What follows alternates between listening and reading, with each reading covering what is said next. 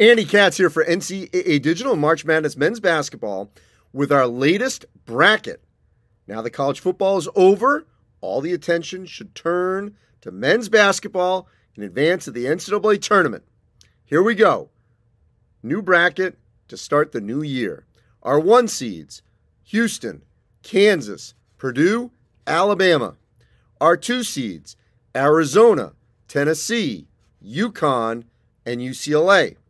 Our 3 seeds, Gonzaga, K-State, Texas, and Iowa State. Our 4 seeds, Xavier, Virginia, Miami of Florida, and Arkansas. Significant among those top 4 lines, first off, Kansas State and Jerome Tang. Off to a great start so far in the Big 12.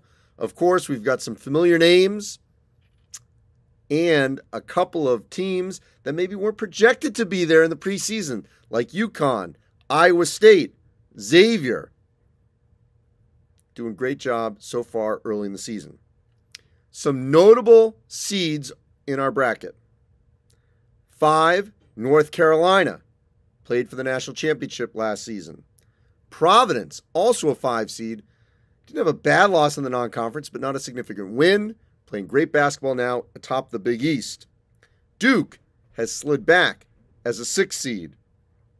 Missouri, under first-year head coach Dennis Gates, as a 7 seed.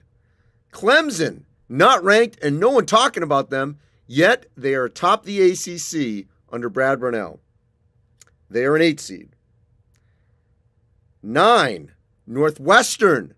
Chris Collins has done a great job revamping their defense with assistant Chris Lowry. Northwestern with wins over Illinois at home, at Michigan State, and then this past weekend at Indiana. A couple of 10 seeds. New Mexico under second-year head coach Richard Pitino. Kentucky, which is sliding in the wrong direction as a 10 seed. And College of Charleston, just ripping up through the CAA. They're also a 10 seed. The last 4 teams in our field, NC State, West Virginia, Creighton, and Utah. The first 4 out, Wake Forest, LSU, USC, and Utah State. Digest it, debate it. More to come this season.